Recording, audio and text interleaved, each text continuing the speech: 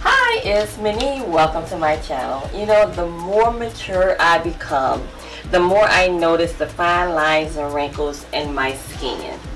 The longer it takes for spots to fade, and how my pores and skin aren't as tight as they used to be. I don't mind growing more mature, but I want my skin to remain as youthful as possible for as long as possible. I want to be one of those women like my mother, who you look at and say, what? She's 60 what? No, really. Or when I go out with my kids, the people will ask, is she your sister? So by taking care of my skin now, I can ensure that I'll have younger, vibrant looking skin the more I mature. My goal is to use only natural products on my face and skin and totally eliminate using chemicals on my skin as much as possible. I purchased Heritage Store rose petals, rose water to use on my skin, and I have fell in love with rose water. I may just make my own rose water the next time.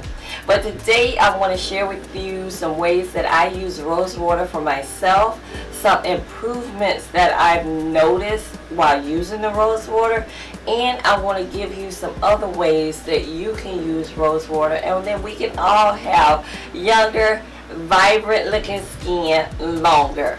Rose water as a skin toner. After cleansing and rinsing my face, I apply rose water to a round cotton pad and rub the wet cotton pad over my face. Using rose water as my toner is cooling to my skin, and with its astringent-like properties, rose water helps clean and tighten my pores and tones my skin. The antioxidant properties of rose water will help strengthen my skin cells and regenerate skin tissues. Since using rose water on my face as a toner, I've noticed smaller pores, my acne spots are fading, my skin stays moisturized longer, and I don't have dry patches in my face. Sometimes I look at my skin and I'm like, whoa, I can tell that the fine lines around my eyes and my forehead are noticeably smaller. And my face has a refreshed look to it. Rose water to treat eczema. I have eczema and I've been having breakouts on my neck lately. If I notice them while I'm toning my face, I'll add rose water to a new cotton pad and rub it over the affected area. Rose water also has anti-inflammatory properties and is great for reducing the redness and irritation of eczema. Or use rose water that I've added to a spray bottle and spritz the affected areas to help calm the itchy feeling and redness. Astringent after shaving. After shaving or waxing, I'll use rose water on a cotton pad and apply it over shaved areas to calm itchiness, redness, and sensitivity. Smelling for calm. Rose water smells amazing to me. I can't wait to make my own to see how my very own will smell. The aroma of roses is said to be a powerful mood enhancer.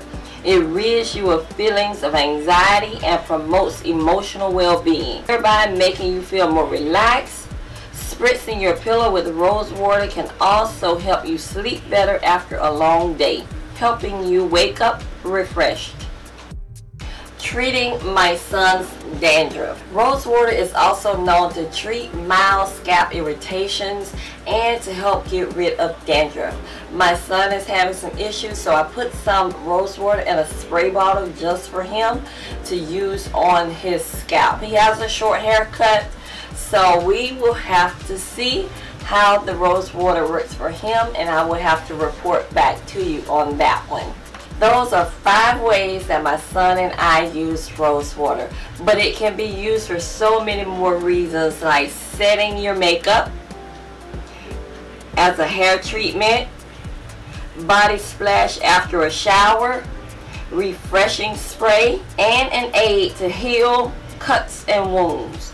Rose water has definitely been added to my staple skincare products. I cannot wait to make my own rose water. And if you want me to do a DIY when I make my own, let me know down in the comment section, and then I can come in and do that for you. If you use rose water, then let me know down in the comment section how you use it, how long you've been using it, is it working for you? Just let me know down in the comment section. I really want to know.